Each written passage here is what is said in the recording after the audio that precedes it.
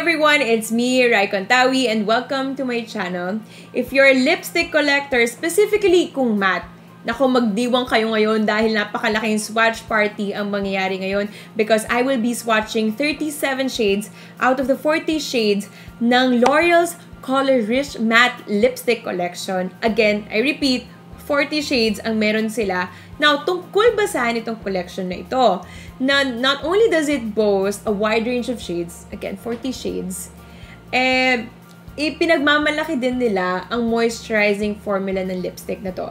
Again, personally kasi ako, hindi rin ako gaanong mahilig sa anything matte. Like, matte lipsticks, I mean, I love them. I love the finish. But deep inside, nagsastruggle ako kung gaano ka-drying minsan yung ibang lipstick products.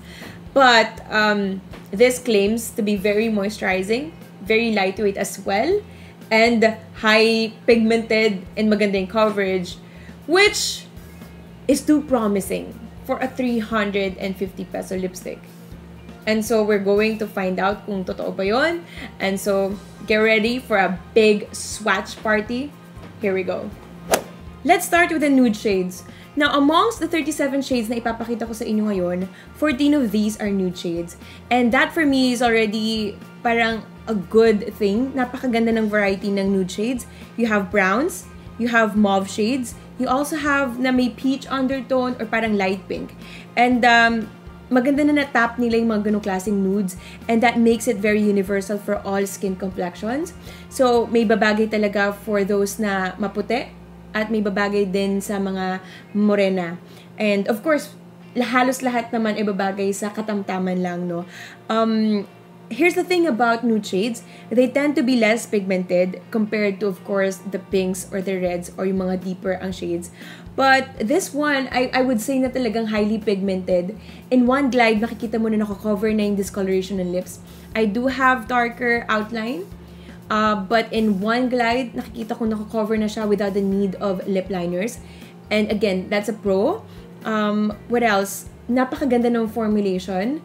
I tend to not like matte lipsticks in general, whether it's a lipstick or liquid lipstick, because they really dry out my lips.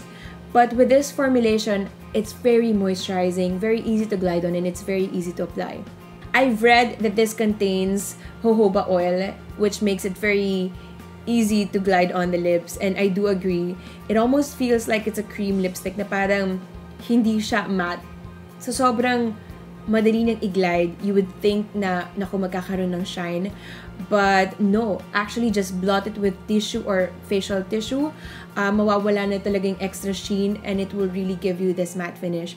Now, even though na creamy yung consistency niya, na parang talagang madulas, it feels lightweight, and it does set to somehow a soft matte powdery finish. And I also read about the product features that it does have, or it is made of spherical powders to fill in and conceal lip lines for the full color in a swipe for up to 6 hours. Now again, this claims to last up to 6 hours. Not bad. It's a lipstick, so ang cons lang nito would be it will transfer. It also has the tendency to smudge. But if you want it to last longer, I suggest that you do the blotting technique, or you apply it and then blot and then apply the second layer, blot until you get your desired coverage or your desired intensity.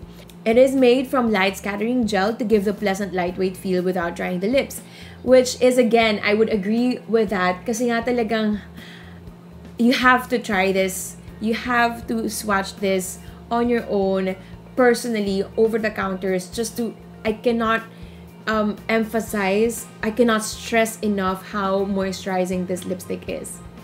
I cannot question the shades of this line because it's amazing how they came out with 40 shades. I have 37 of them. I'm sorry if 3 are missing because I don't have them, but rest assured, I can give you already parang an idea of what would the shades look like. Bilang na bilang yung sobrang bright, and bilang na bilang yung parang sobrang tingkad na hindi na babagay, o parang hindi na siya swak, kumbaga, sa skin tone and skin shades sa Filipinas. So that's really good. And also, you have a fair number of pinks and reds as well. I do love the red shades. Hands down sa lahat ng red shades. because iba-iba sila talaga ng color kahit sa screen mo kung pare-pareho. But if you look closely, nakikita mo na yung isa cool toned red, yung isa more of an orange toned red, yung isa more of a cherry deep red, yung isa naman parang wine red. So it has a good stretch of colors. This retails 350 pesos. And you can swatch these over the counters again sa lahat ng L'Oreal kiosks or stalls. Marami yan sa department store or sa drugstore. I sometimes see L'Oreal stalls sa groceries or sa supermarkets. So talagang accessible siya. And also, available din on L'Oreal sa Lazada. They have this official store na halos kompleto, and they do this parang sale and talagang magagandang promotions. So that's good. Accessibility is good. Price point is also very friendly sa lahat ng nagtitipid. It's not too cheap, it's not too pricey, and for its quality, it's really, really good.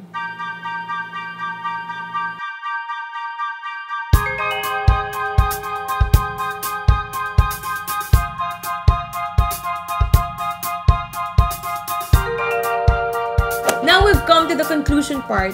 At dito natin malalaman kung i-recommend ko ba sa inyo itong product na ito. And the answer is yes. In fact, I do highly recommend the product because i-recap natin kung ano yung pros and cons. Starting with the cons, may tendency talaga siya mag-smudge and mag-transfer. That's because it's a lipstick. And it's actually parang a given con already na kahit ano naman kasing lipstick, kahit pa matte, hindi siya totally magiging transfer-proof or smudge-proof.